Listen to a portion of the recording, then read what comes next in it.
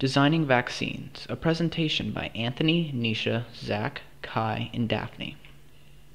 Vaccines are an important technology that protect the general population from many diseases, limiting the risk of a potential epidemic. Vaccines work by creating an infection scenario with a weakened pathogen. The immune system is able to easily fight off the weakened disease and remembers it, which then allows a much quicker response for future infections by the same pathogen. Some vaccines, called polyvalent vaccines, can even protect against multiple strains of pathogen. There are three different groups of vaccines: whole pathogen, subunit, and nucleic acid. Antigens are the specific protein structure that antibodies attach to. Because it does not contain the whole pathogen, vaccines made with antigens often come with lesser side effects and are more reliable to use. However, with multiple strains of pathogens, it is harder to make a vaccine that covers all strains because the antigen structure may vary. Whole pathogen vaccines can be divided into inactivated and live attenuated vaccines. Inactivated vaccines introduce dead pathogens to your body, but the immune response may not be as strong because the pathogen is dead.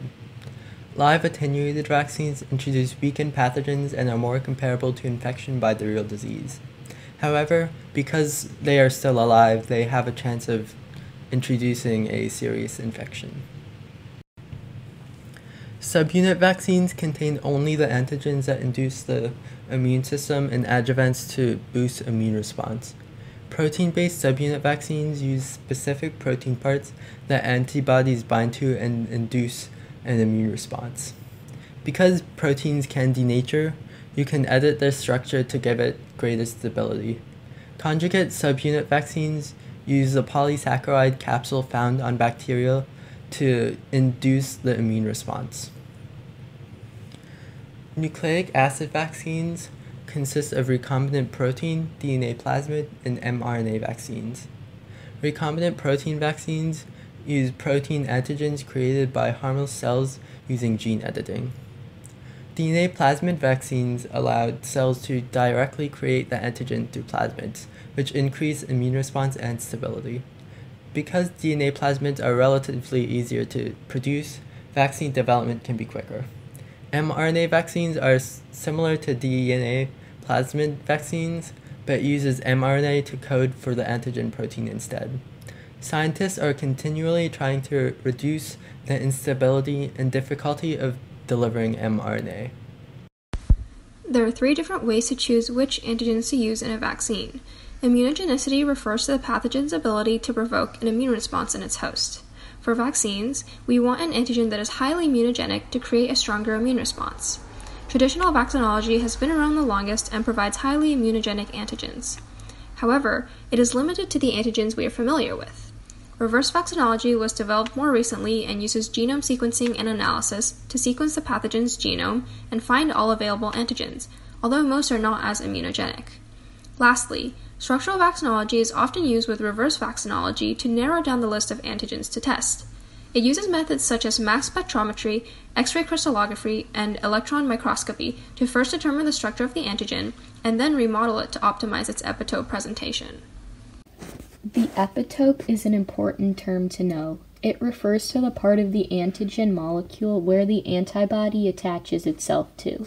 The epitope is important in that it allows the antibody to recognize the antigen and call for an immune response. Because epitopes conform to the 3D shape of the antigen, an antigen can be optimized to make the epitope more accessible. And epitopes are conformational. They are determined by the 3D shape of the protein and not by the amino acid sequence. Computational biology has played a big role in helping design and make vaccines. Computational biology has helped compare new antigens to the already known antigens and their existing epitopes. They can also predict where antibodies will attach to an antigen. Current softwares can run structural analysis that is needed to find the structure of an epitope. A current existing program that is called immunoinformatics uses computer models to predict optimal binding sites of proteins in vaccines. If a region has an epitope, it can be used in a subunit vaccine or combined with other epitopes to create a polyvalent vaccine. Once the antigen and the epitope have been discovered, there's still a wide array of problems that can be additionally tackled that can further optimize the vaccine.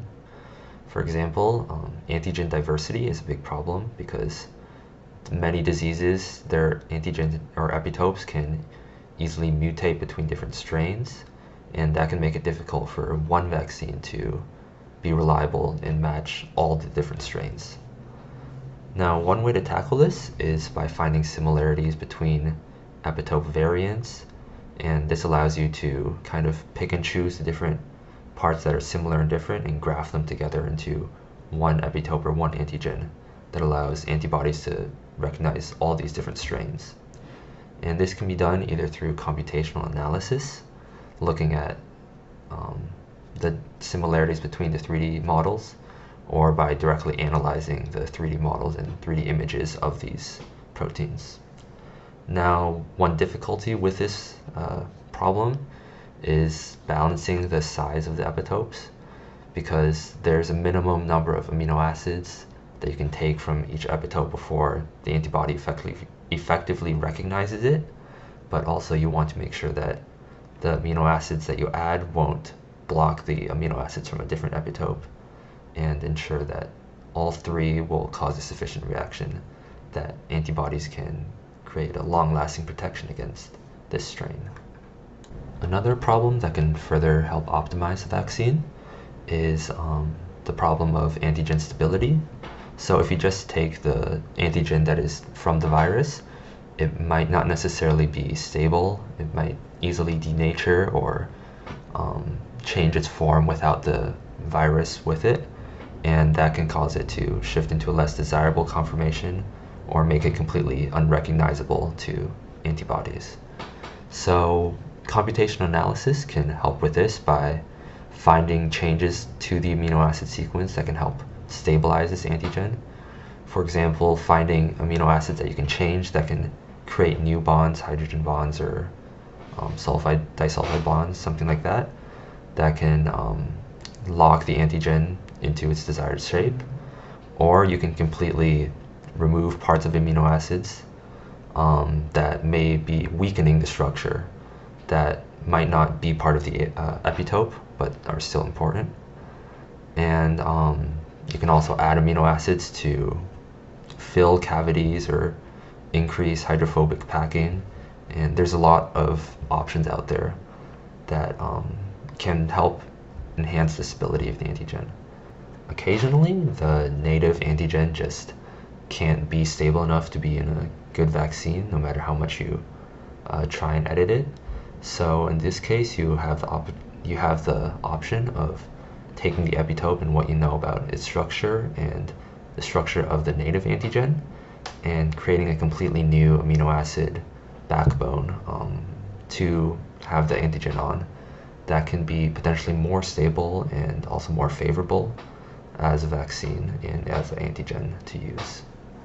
However, because it's not directly from the initial virus, even if you do have the epitope, there might be some side effects of having a drastically different antigen structure. So there's still a lot of questions about whether this can induce the correct reaction as a vaccine or not. A new vaccine called mRNA-1273, created by Moderna Incorporated, has displayed promising results against COVID-19. It targets the coronavirus spike protein and has induced neutralizing antibodies in 42 out of 45 patients after a second injection. The side effects of the vaccine consist of fatigue, chills, headache, muscle pain, and fever. The final stage trial will take place on July 27th. The company stated on March 23rd that a commercially available version of the vaccine would not be available for at least 12 to 18 months, but there could possibly be a version available for emergency use by fall of this year.